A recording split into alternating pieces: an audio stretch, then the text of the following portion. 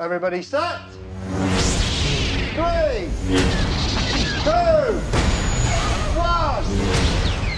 Action. Episode 8. Gosh. The first film didn't even have a number.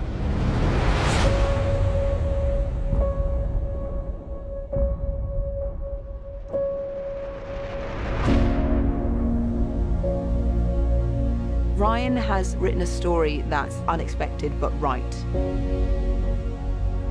Some of the stuff that happens, people are going to be like, oh my God.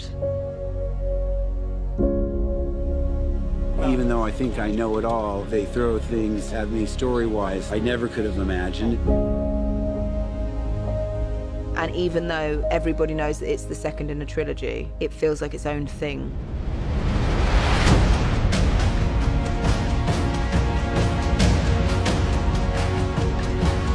Go.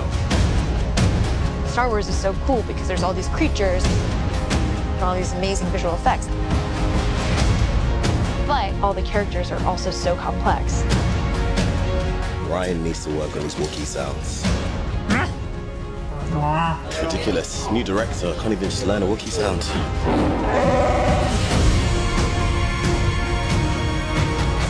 It feels like the storylines are becoming more established. We're really getting to know these new characters. Also with the characters that we know and love, we're seeing their lives change.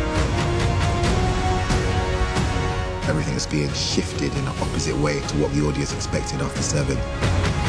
Rian's made Star Wars fresh and new.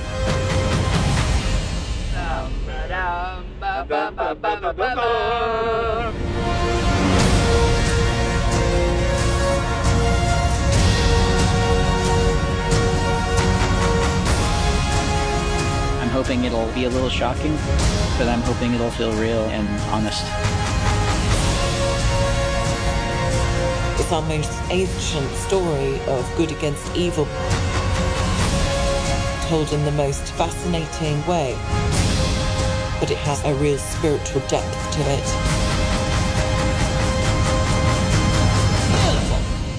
It's about family, and that's what's so powerful about it.